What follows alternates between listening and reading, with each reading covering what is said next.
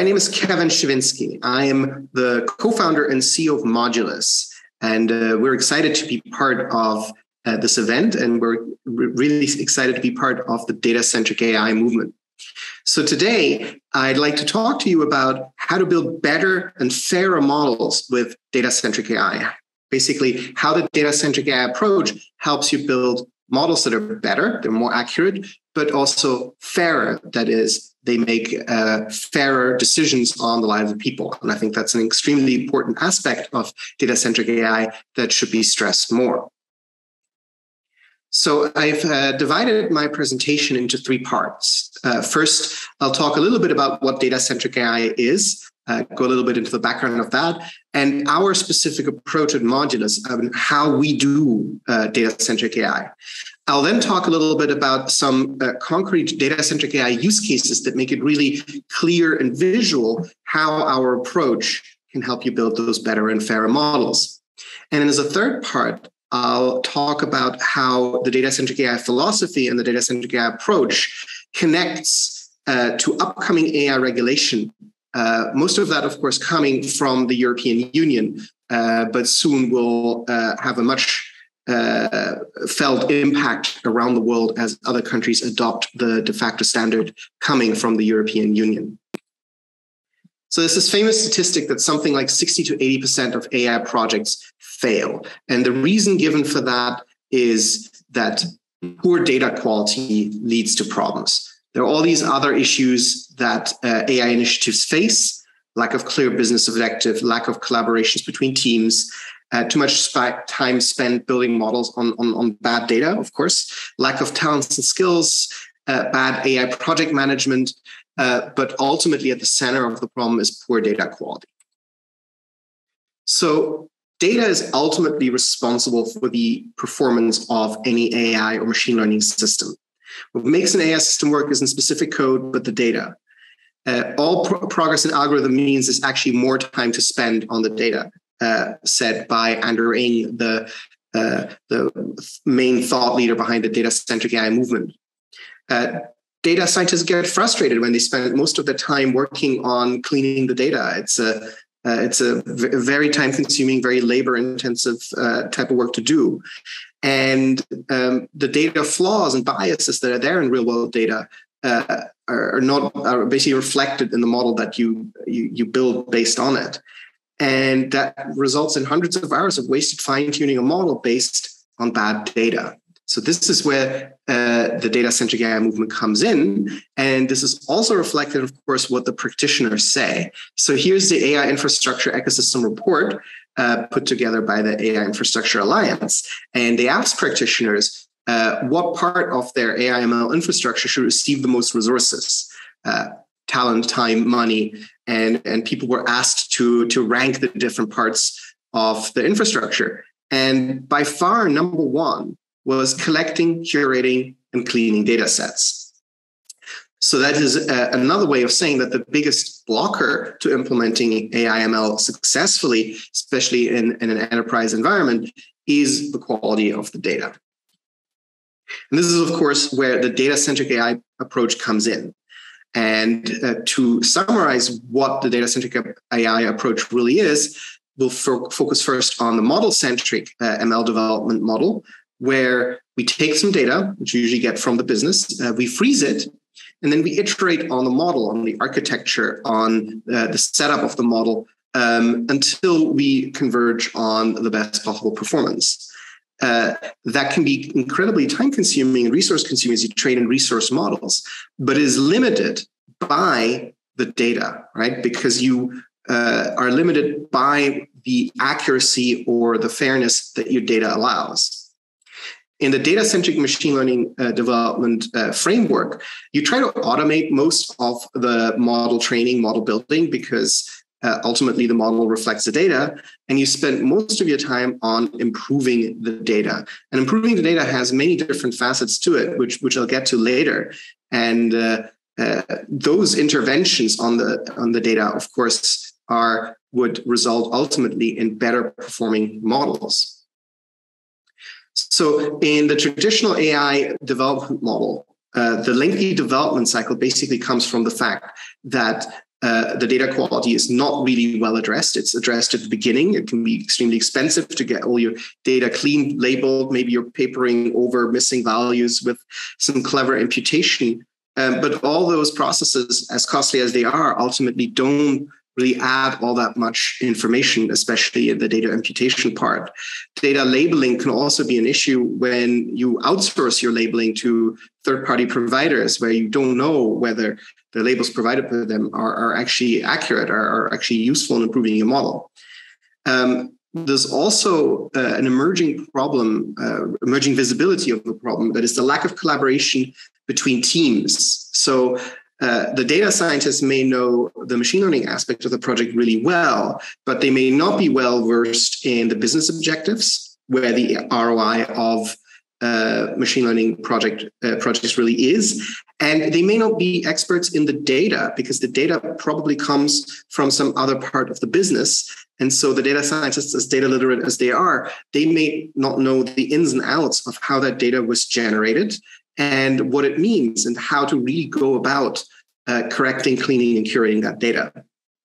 Another blocker in the model-centric approach, of course, is black box AI, as regulators and the business side ask for explanations of why models behave the way they do. And all of this adds up to high failure rates.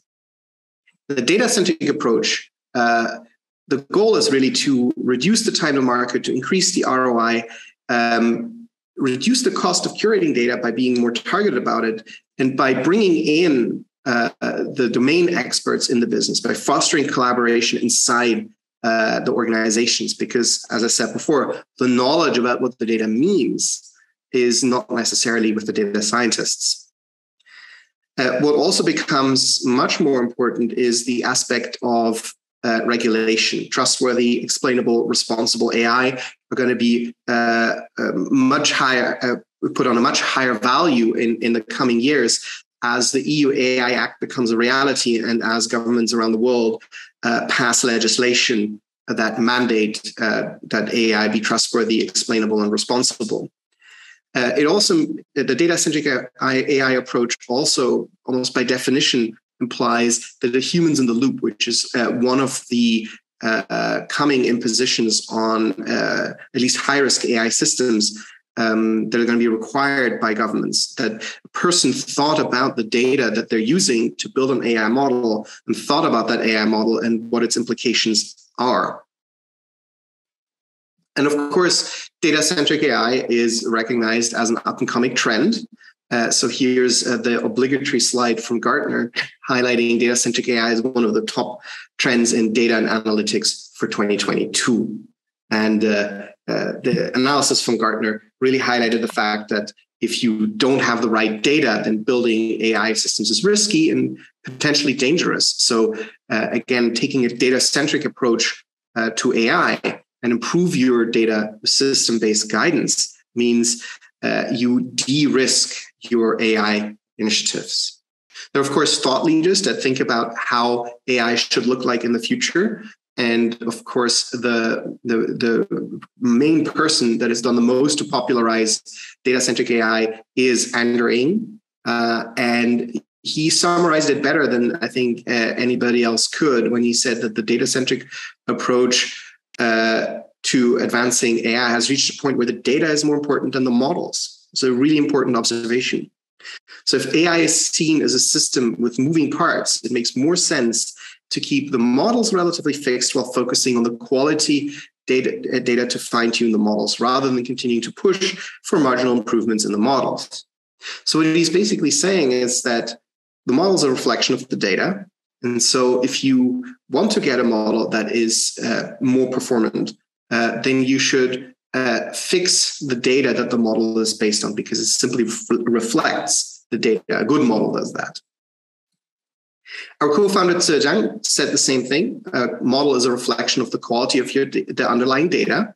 And so the importance of the data goes up. And so the task of the data scientist should be finding data bugs, noises, and outliers that do the most harm to the utility of your machine learning application, whether it's accuracy, fairness, or some other measure. And the data-centric approach, the way we see it at Modulos, is designed to give you those insights, those tools to do that, to essentially become a data bug hunter. So the way we look at data-centric AI, the way we look at the process looks something like this. Our approach is to prioritize data issues based on how important they are for the performance of the model. So first step is you should determine what you care about. This is the metric, your chosen metric. It could be accuracy, it could be F1 score, it could be a fairness metric like equalized odds.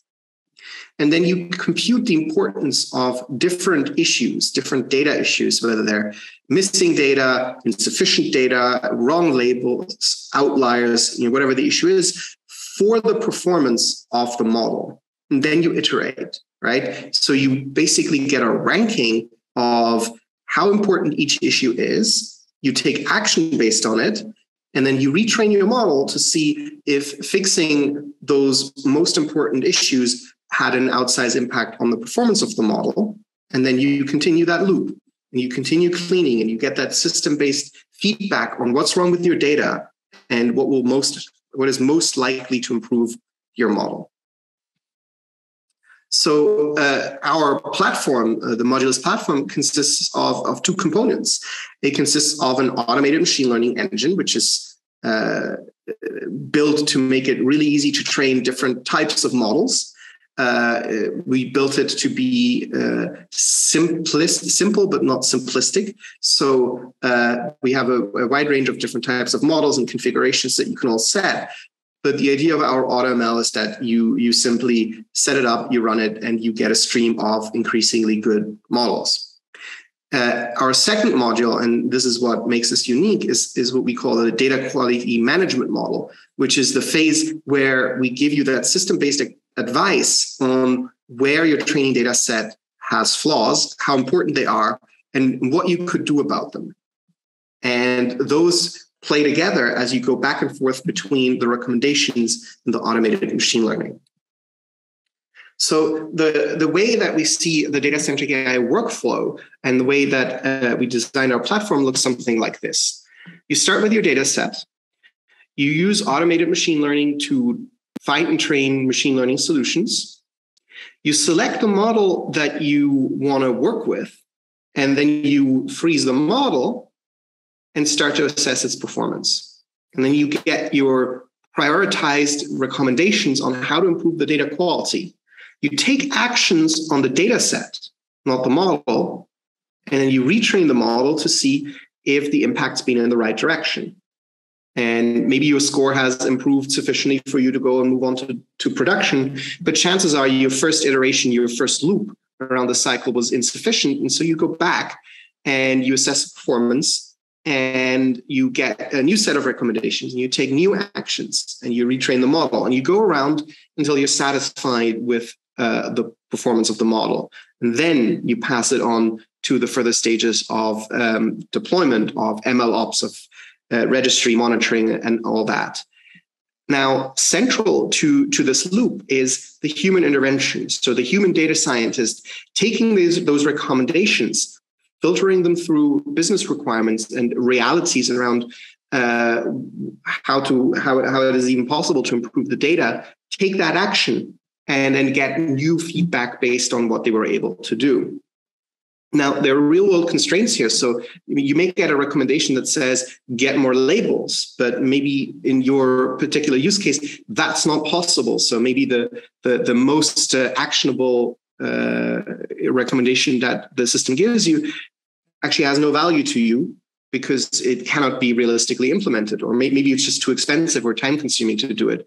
So then you need to move down in the list of recommendations and see what else you can do realistically to improve the performance of your model and to the quality of your data.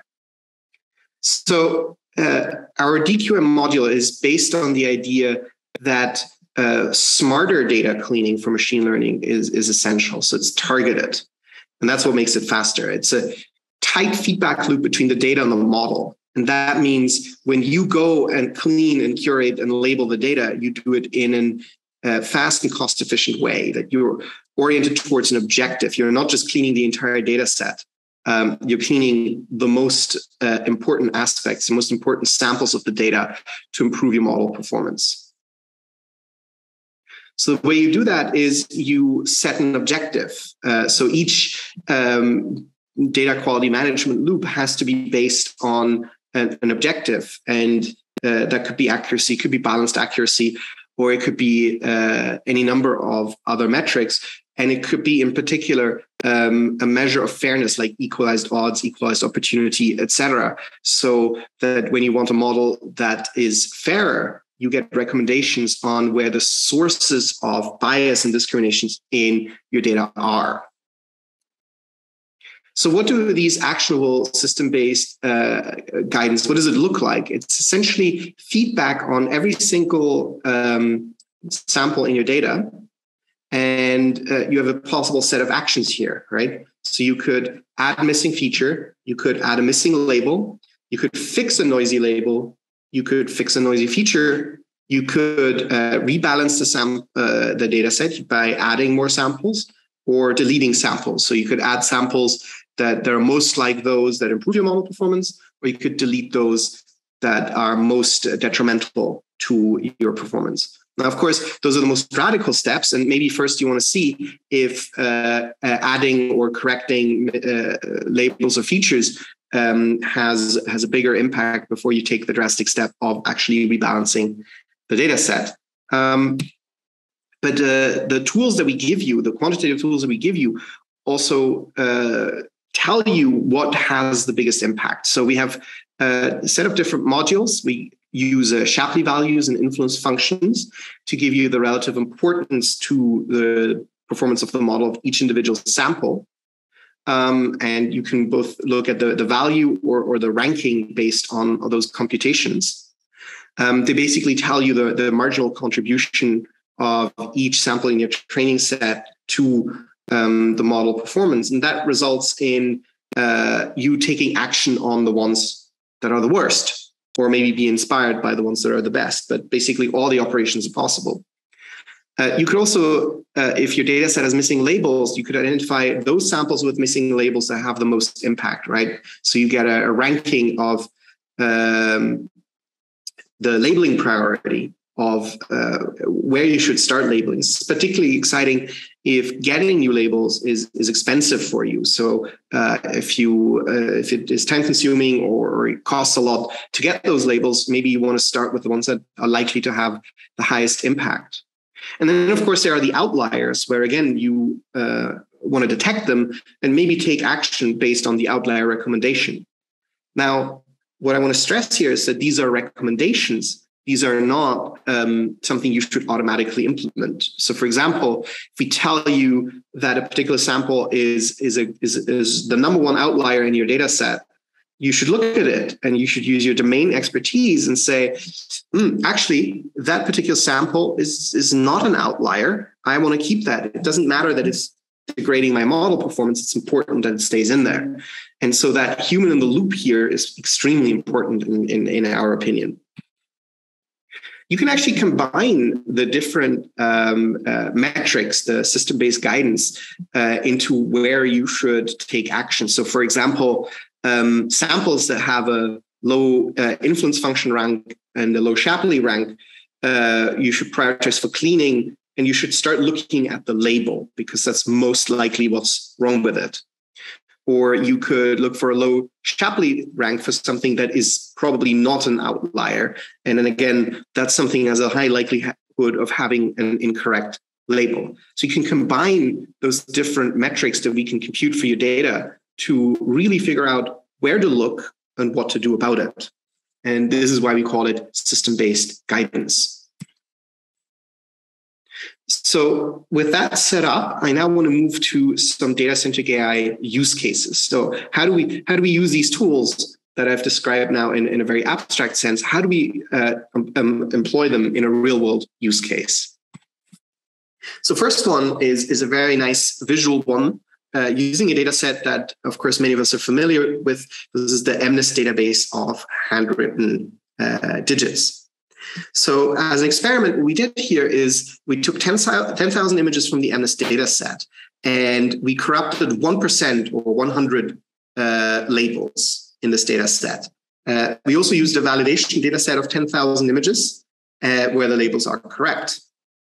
And we want to know if, with our approach to data-centric AI, we can detect the 1% wrongly labeled training data. Basically, those that in a real-world use case would limit our model performance. So if we just take the random cleaning approach and started looking through our training data, we would see something like this. So these are randomly selected. And because only 1% of the training samples have a wrong label, if we just take a random sample, basically they're all correct. So the 8 is labeled as an 8, the 2 is labeled as a 2, the 8 is labeled as an 8, and so forth. So if we were just given the task of cleaning that data set and find the 1% that's incorrectly labeled, you'd have to go through the whole data set, which is time consuming and actually also error prone, because especially if you're doing it by hand, eventually you grow tired and maybe make a mistake. If instead you follow our recommendations and basically say which samples most degrade the accuracy of our image classifier, we get the following. So here I'm showing you the top 25 samples suggested for cleaning using our influence functions module. We can see that almost all of them are incorrectly labeled. So if you start at the top left, you have clearly a 5 labeled as a 4, you have a 4 labeled as a 6, you have a 2 labeled as a 5, and so forth. So these are clearly wrongly labeled. It's only a small number of objects. We could relabel those manually very, very quickly and then get a measurable impact on any model that's trained based on these data. Second use case I want to show you is, well, it's less abstract, but it's still out of this world a little bit. So I have a background in astrophysics. So what I have here is some images of galaxies. And one of the main tasks that astronomers studying galaxy evolution have is telling the morphology or shape of the galaxy. And actually, people using deep learning approaches to galaxy morphology has been a very popular method. And training data, of course, is hard to come by because it's quite hard work to label those galaxies. And even then, you might have bad labels. So what we've done here is we've taken the training data set of 1,500 galaxies taken with a telescope. This telescope's actually in New Mexico, and it's been scanning the sky for a very, very long time and has actually millions of galaxies in its database.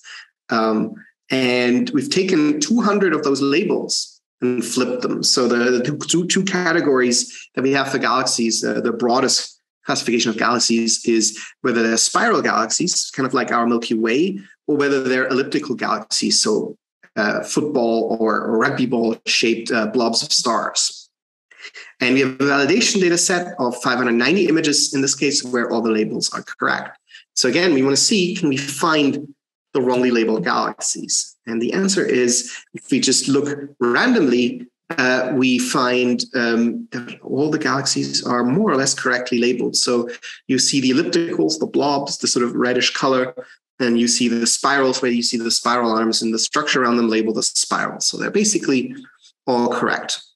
If we follow our targeted recommendations and we use influence functions, and we look at the top 25 highlighted galaxies, we find they're basically all incorrectly labeled. So there's a lot of labels here as elliptical, and most of these galaxies are clearly spiral galaxies, like clearly wrongly labeled. And so, again, with our approach to influence functions, we could now take targeted measures to correct those labels, retrain the model, and have a more accurate classifier so that we can go and classify those millions or billions of galaxies that are in our data set that we want to study for science. So to summarize here, I've given you 2 examples where our data-centric approach, our influence function approach, makes it really easy to help you find mislabeled, incorrect, wrong, polluted data samples in your training data that you can then fix in a targeted way to build a more accurate and reliable model downstream. Now, what's also interesting here is that, of course, you can then backpropagate those data errors back to your ground truth storage. So if you took your data from a database, you might want to take those corrections that you made and take them back to your ground truth storage because they were clearly wrong. And I think that has huge implications for how we do not just machine learning, but data quality management in a wider sense. Because, of course, once you use the data for machine learning and you follow the Modulos approach to identify errors, you don't want to then just discard them and leave them with your machine learning project. You want to take them back to your original data storage. The third use case I want to share with you goes in the direction of fairness. So this is in the topic of ethical AI, of trustworthy AI, and the kind of applications for AI machine learning that's going to be very heavily regulated in the coming future. And I'll show you how the data-centric approach can help you build better machine learning models, more trustworthy machine learning models. So use case here is a real world data set, and it's about customers of a bank, retail customers, who want to apply for a personal loan, so a mortgage, a car loan, a consumer loan, something like that. And the bank wants to decide whether this person is an acceptable or unacceptable credit risk based on their past history, their credit history, and essentially use that data, this existing data, to train a machine learning model to make those decisions. Now, the objective here is to make a fair model to assess loan eligibility, and in particular, one that minimizes bias, in this case, towards the protected attribute of gender. Because what happens when you take this data set, so it's a very interesting data set. It has not just the loan-specific details, it has also the personal attributes. So you know about the sex, the age, the marital status of the applicants, in addition to whether they applied for loans before, how much they're applying for, whether they have a guarantor. And they have the past credit history, right? Like how long have they been with the bank? Do they have a good repayment history, et cetera, et cetera? So we have all the information here to make a good credit model. Of course, that's really a simple task. We train a model based on, did people like that repay their loans in the past? And if we analyze this data set, we find that it reflects the reality of the world where humans made flawed and biased decisions. And so, first of all, the data set is unbalanced in favor of male applicants. Only 10% or so of the applicants were women. And in particular, young women faced a much stronger bias, much longer rate of acceptability of the loan than the men. So if we train a machine learning model based on these data, we'll get a machine learning model that may be accurate in forecasting whether you should make this person a loan, but you'll have a bias. You'll have a bias based on gender. And you'll make unfair decisions, and depending on where you're based, probably also illegal decisions. So if you go through this data set on our platform and you iterate between model and data, you can start to say, I want to not just have an accurate model, I want to have a model that optimizes for a fairness metric. And you do a few loops and you basically curate, edit, and clean the data set so that your model is still accurate, but it now has a much more favorable fairness profile. And what that does is it, of course, rebalances the data set, but it tells you much more than that. It basically tells you what the source of your bias really was. And what you learn is that in order to make the model fairer, you had to focus not just on removing some noisy data or broken data. What you really had to focus on and remove was women whose decisions were unfair. So they got the incorrect decision based on their other attributes. And so by removing those incorrect decisions, those unfair decisions, you can move the credit model towards one that is more fair, and it does so in a quantitative way. And you can see this here. This is basically taken straight off our platform, where we show you the evolution of fairness and accuracy over iterations in the data-centric AI loop. So when you start at the beginning, you train a classifier and it has some level of accuracy. And you can see this in the orange dashed line here on the left, where we follow our recommendations, and on the right, where we sort of take a traditional approach to trying to clean and rebalance the data set.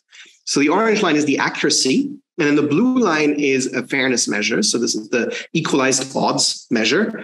And in this case, a lower number is better. So a fair classifier has a measure essentially approaching 0.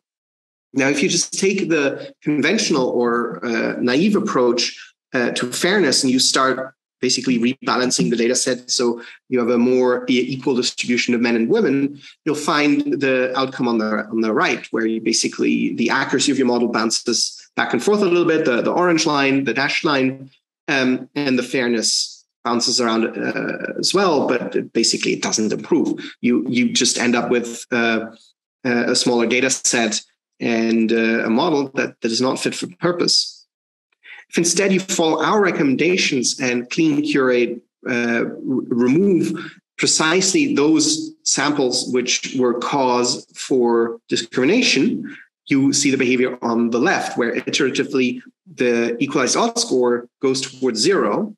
Now, of course, there's a trade-off. As you do that, the accuracy goes down somewhat as well. But here you now not only have built a fair model that's as fair and accurate as it can be, you also, and this is really interesting and important in light of all these upcoming regulations, you have a log, a track record of what you did to try and make the fairest and most accurate model possible. So if somebody asks you, what did you do to make your model fair? Well, here's your record. You can show what you did. You did your best job. And then you made a business decision over how much accuracy you sacrificed in order to achieve a fair model.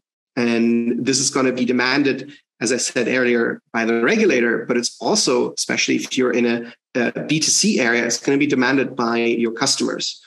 They want to be using products and services where, even particularly when they're powered by AI, that are fair, that are equitable, that are just.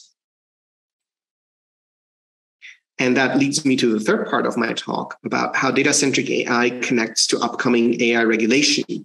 And so I believe that the coming years is going to see a huge shift in how AI is used in the real world, because up until now, you could basically do almost anything. And so AI was barely constrained by existing legal and regulatory frameworks. And so over the last few years, many countries around the world have introduced policies, strategies, guidelines, voluntary codes about how artificial intelligence should be used, in particular when those products and services affected the lives of individual citizens. So here's a list just from the OECD that they compile of all these documents and measures.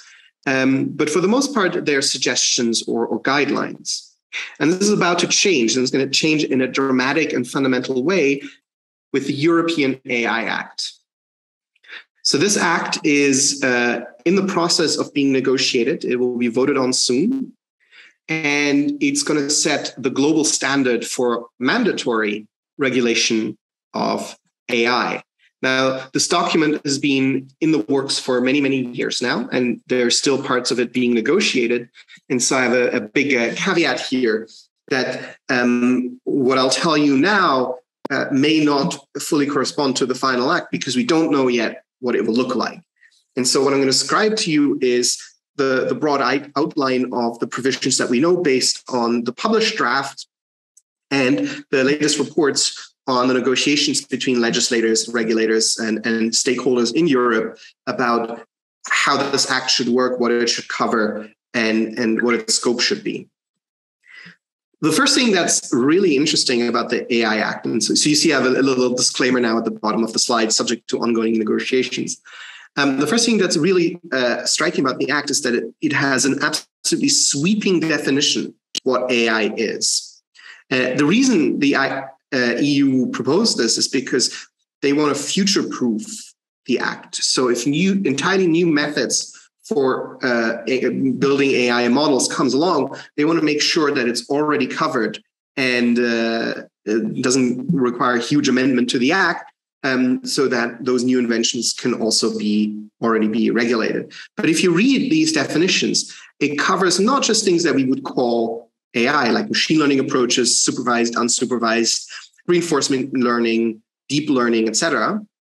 It also includes logic and knowledge-based approaches, inductive logic, programming, knowledge bases, inference and deductive engines, expert systems, statistical approaches, Bayesian estimation, search and optimization methods. So many things that if you're an AI/ML practitioner, you probably wouldn't include in your main domain are going to be considered AI under this act and be regulated. So many companies that are not aware that they're doing quote unquote AI right now will wake up one day and realize that they're suddenly engaging using a technology that is now regulated. The EU is proposing different risk categories. And the fundamental principle with these risk categories is essentially the amount of impact that a category has or an application has on the lives of citizens. It introduces an unacceptable risk category. And in the draft, at least, this is a specific list of banned applications, such as society-wide scoring system, basically similar to the system that China has. This is going to be totally prohibited. Then there are going to be high-risk applications. And those are going to be heavily regulated, basically in a similar way to a medical device, where the development, deployment, et cetera, of the system has very extensive requirements from robustness, documentation, human in the loop, many different requirements. And what's interesting is that the scope is unclear what exactly is going to be included in this high risk category. And there are ongoing negotiations about what should be in it, what should not be in it. Even with the existing proposals, the scope is not entirely clear. So companies using AI right now don't really have any clarity yet whether something they're doing already may suddenly be considered a high-risk application and essentially requiring a complete rebuild from scratch in order to meet those requirements. Limited risk applications are systems that interact with people. So the poster child application here will be something like a chatbot, and it's going to be required. It's going to come with disclosure requirements. So the user has to know that they're interacting with an AI system. The lowest and minimal risk category are, I think, essentially systems not covered by any of the other risk categories, and they are not going to face any of those new legal requirements. Obviously, the most interesting and important category is going to be the high-risk category, and what's going to be the big open question is where do you go from limited risk to high risk? And that's going to be not just an open question for the legislation, but then also the regulations that are going to be based on the EU AI legislation.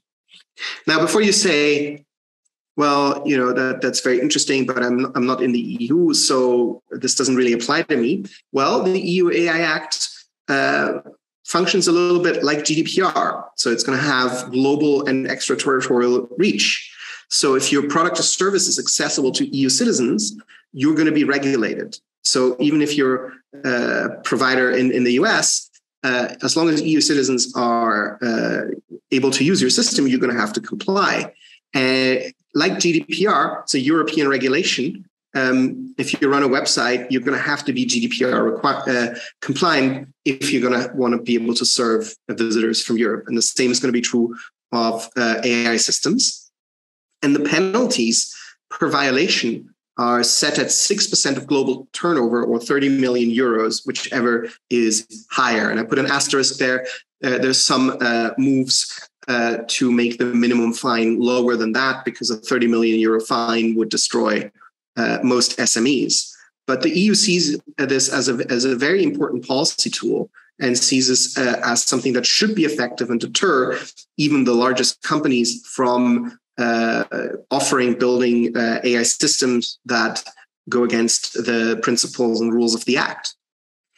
And so, as I mentioned before, the high-risk applications are going to be regulated similar to a medical device. So at some point in the future, there may be manuals and guidelines with hundreds of pages of requirements and flowcharts that describe how to prep your data, how to clean your data, how to build your system, how to test your system so that your AI system in the high-risk category may be deployed and maintained. And there's still ongoing negotiations exactly what's going to be covered here and what precisely the requirements will be. But they're going to be a significant hurdle to building new AI systems. The governance of all of this is going to be run by the European Artificial Intelligence Board at the top. But then there are going to be national regulators or boards that are going to implement regulations based on national legislation. So there's a tension between the EU Act and the divergent national regulations that are going to come. That's going to be really clear. So as one example here, the EU AI Act never mentions the word fairness, even though one of the things that they feel most strongly about is that AI models affecting people's lives do not discriminate. And the reason for that is that every European country, of course, has different definitions of what fair, what discrimination, what these words mean in the national legislations. And so there's going to have to be some translations between the EU AI requirements and what it really means to have a fair credit model in Italy or in Spain or in Sweden. Now, data quality is at the center of the AI Act. So I took this paragraph from the preamble of the draft act. So again, caveat emptor, this is not the final agreed legislation, but it is very clear that training, validation, and testing data sets should be sufficiently representative and free of errors. So that AI systems avoid discrimination and bias. Now, free of errors, of course, if you think about it for 1 second, is an impossible requirement to meet, and that will almost certainly change to something like as free of errors as possible. But it now becomes clear how the data-centric AI approach meshes really, really well with these upcoming requirements. What are these requirements really going to look like? If you go back to before the Act, the foundational document that set in motion many of the ideas that are in the EU AI Act is this document from the set up by the European Commission. It's called the 7 Pillars of Trustworthy AI.